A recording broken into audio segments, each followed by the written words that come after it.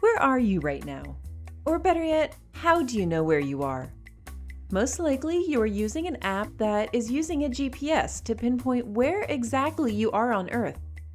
But what you might not know is that behind your favorite navigation app is an invisible infrastructure of systems working together to provide you an accurate location. And at the foundation of these systems is a TRF, or Terrestrial Reference Frame. So, reference frame is fundamental to any kind of mapping, location, positioning, navigation application. That's Dr. Stephen Merkowitz, NASA's Space Geodesy Project Manager. Simply put, geodesy is the science of measuring and understanding the shape of the Earth, its orientation in space and gravity, and how they change over time.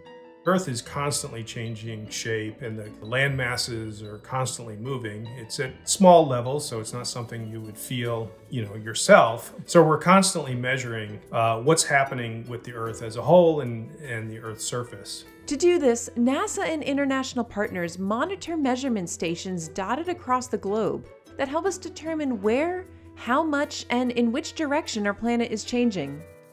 Since the Earth's surface is always moving, any measurement isn't just in a fixed coordinate system. It needs to take into account the fact that it's related to the landmass and where that landmass is at any given time. And just like a coordinate system plotted on a piece of paper, the TRF has an origin, or in this case, the center mass of the Earth, called the Geocenter.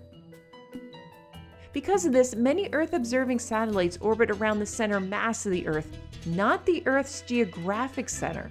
So it's critical for scientists to pinpoint where that is to make sure our Earth observations are accurate. One complication is that the center mass of the Earth is constantly changing over time with respect to the Earth's surface. Earthquakes, volcanoes, or even atmospheric pressure changes all impact where exactly the center mass of the Earth is.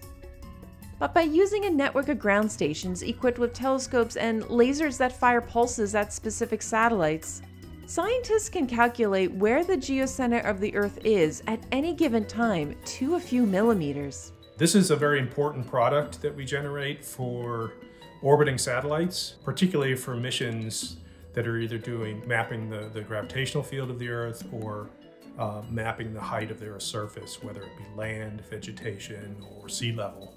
We make that available to the public, and we use the data there to generate higher level products, geodetic products that can be used by NASA missions for many scientific applications. Since this is a global measurement, NASA can't do it alone. We rely on the global community to provide all the data that's needed to provide global coverage. Having an agreed-upon international system is what makes measuring our planet possible, whether it be from land, sea, air, or even space.